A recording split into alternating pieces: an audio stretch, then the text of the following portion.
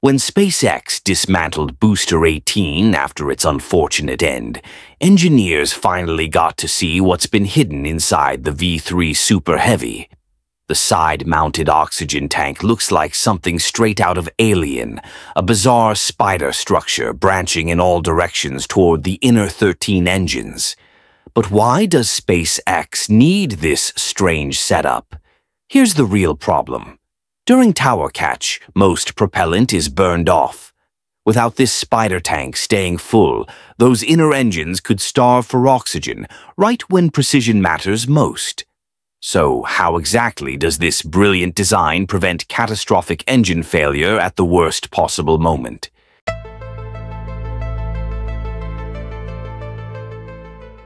The teardown of Booster 18 gave us an unprecedented look inside. What SpaceX revealed changes everything we thought we knew about propellant management during landing burns. Let's break down the core engineering challenge first. When Superheavy comes screaming back toward the launch tower, it's already burned through most of its fuel during ascent and boost back. The main oxygen tank, which sits at the bottom and normally feeds all 33 Raptor engines, is nearly empty. Any remaining liquid oxygen is sloshing violently around inside. During those final critical seconds before tower catch, if the inner 13 engines try pulling from this chaotic, mostly empty tank, they risk fuel starvation. And starving even one engine during precision landing? That's a catastrophic failure waiting to happen. Here's where the Spider Tank becomes absolutely critical. This side-mounted structure stays completely full throughout the entire flight.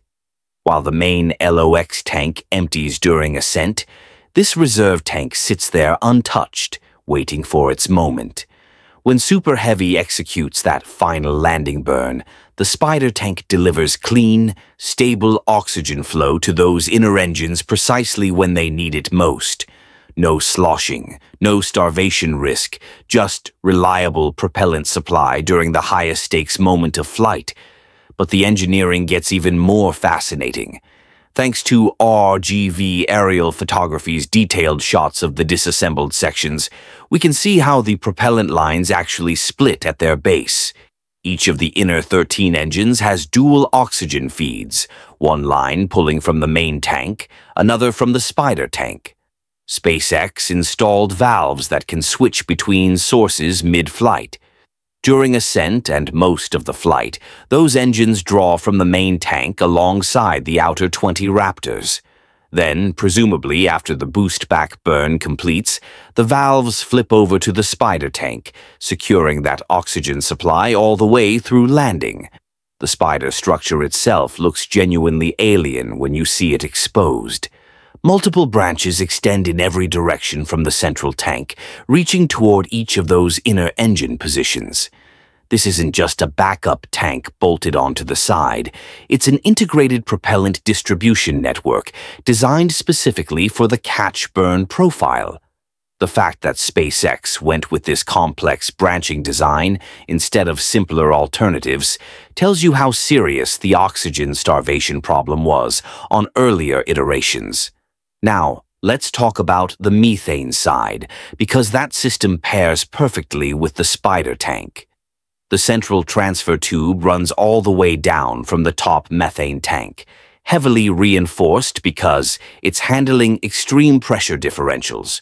Remember, Superheavy glides back to the launch site even more than Falcon 9 does.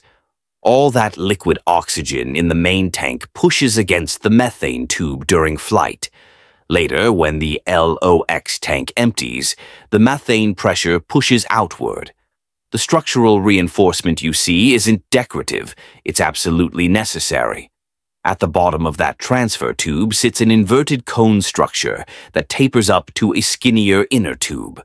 This inner section extends upward just a short distance and appears to be closed off at the top, acting as a pressure-absorbing buffer. Think of it like a water hammer arrestor in plumbing systems. Parts of this stay filled with gas throughout flight, helping manage pressure spikes and flow stability. When you're feeding 33 engines simultaneously, smooth propellant delivery isn't optional. It's mission critical. SpaceX fills all these interconnected sections at the same time since they're not sealed off from each other. The 20 outer engine methane lines pack tightly around the bottom of this landing tank, which stays full just like the oxygen Spider Tank. Both systems working in concert ensure that when Superheavy needs maximum precision and reliability during tower catch, every single engine has clean, stable propellant flow. Compare this to the version 2 Superheavy design, and the differences become striking. V2 didn't have this side-mounted oxygen tank. It didn't have this dual feed valve system. The entire propellant supply architecture has been fundamentally reimagined for V3. This wasn't incremental improvement. SpaceX completely rethought how to keep engines fed during the most demanding phase of flight. The speed at which they're building Booster 19 proves they've got total confidence in this new design. The first V3 booster, Booster 18, took 71 days between transfer tube rollout and side oxygen tank installation. That was the longest delay between any two sections during its construction. Booster 19, they're demolishing those timelines. The transfer tube rolled out, got lifted into Mega Bay 1, and the Spider Tank followed shortly after.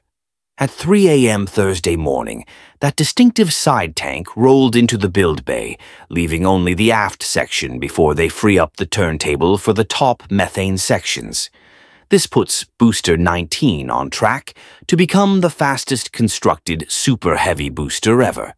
When a company starts building this quickly, it means two things.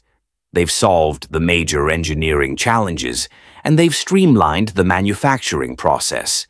SpaceX has all the workstations dialed in at the Star Factory. Once they pair this workflow with the brand new Gigabay, production rates will accelerate even further. Meanwhile, testing continues relentlessly. The Booster Forward test article at Massey's just completed its 8th cryogenic test. What's intriguing is that SpaceX still hasn't hooked it up to a can crusher hat to fully stress test those diagonal trusses. They're methodically validating every system, every pressure scenario, every thermal cycle. This isn't rushed development, it's deliberate, data-driven iteration. Over at the new Pad 2, that methane quick disconnect hood got reinstalled, sitting flush alongside the liquid oxygen hood. Both deluge systems have been tested multiple times, long-duration runs that suggest SpaceX might be planning extended static fire testing, similar to what they've done with Starship at Massey's. The launch mount clamp arm hood started going in as well, sealing off gaps in the table after the arms retract, protecting everything from the fury of 33 Raptors firing simultaneously. Every piece of this V3 architecture connects. The Spider Tank solves oxygen delivery. The reinforced methane transfer tube handles pressure extremes. The dual feed valves provide operational flexibility. The rapid Booster 19 construction proves manufacturing maturity. The extensive testing validates performance margins. It's all building toward one goal, making tower catches routine instead of miraculous. What SpaceX revealed inside that dismantled Booster 18 wasn't just interesting engineering. It was the solution to landing reliability that transforms Starship from experimental to operational. The Spider Tank might look bizarre, but it's exactly the kind of brilliant, unconventional solution that makes catching a 20-story rocket booster possible. So here's what the Spider Tank really represents. This isn't just SpaceX adding another component to Superheavy. This is the breakthrough that transforms tower catches from experimental achievements into routine operations. Every successful catch depends on those final seconds when 13 engines need flawless propellant delivery. The Spider Tank guarantees that reliability. Think about what happens next. Booster 19 launches, catches perfectly, gets refurbished, and flies again within weeks instead of months. Then Booster 20, 21, 22, each one building on these V3 improvements. The Spider Tank, the reinforced methane transfer tube, the dual-feed valve system, all of it working together to make rapid reusability real. Because that's the actual goal here. SpaceX isn't just trying to catch boosters for the spectacle. They're building the architecture that makes Mars missions economically possible. Every engineering solution we've seen inside Booster 18's teardown moves us closer to that reality. The alien-looking spider structure might seem bizarre, but it's solving real physics problems that stood between experimental and operational systems. That's the difference between catching one booster as a proof of concept versus catching dozens as standard procedure. If this deep dive into V3's engineering revelations gave you a new perspective on how SpaceX is actually solving reusability, hit that like button and share this with anyone fascinated by rocket engineering. Drop a comment with your thoughts on the Spider Tank design. What other V3 improvements are you most curious about? And subscribe to Atlas Space so you never miss our technical breakdowns of what's really happening at Starbase. More game-changing SpaceX analysis coming soon. Ship 44 disappeared from SpaceX's production line in August, while ships 40, 41, 42, 43, and 45 through 48 race toward completion with tiles installed and payload sections attached. Ship 44 sits unchanged for 4 months now. What's SpaceX hiding inside that hull? They need HLS test flights in 2026 if Artemis 3 has any chance of landing humans on the moon in 2027, and pulling Ship 44 in August gives them exactly 1 year to build the crew compartment and life support systems. Could this frozen starship be NASA's lunar lander?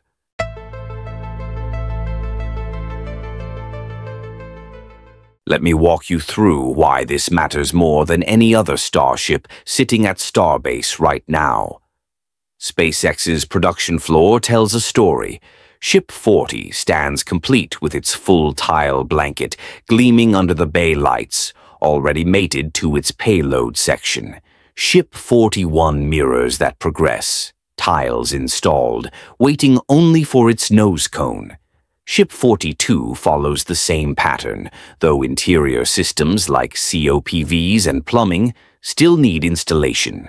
Then ships 43, 45, 46, 47, and 48 fill out the lineup, each at various stages of completion. That's 8 starships actively progressing through SpaceX's assembly line right now, nearly double what they launched in all of 2024. And then there's Ship 44, sitting exactly where SpaceX placed it in August. No new tiles, no payload section progress, no visible changes at all for 4 months straight. Here's what makes this pattern impossible to ignore. SpaceX doesn't pause production without reason. Their entire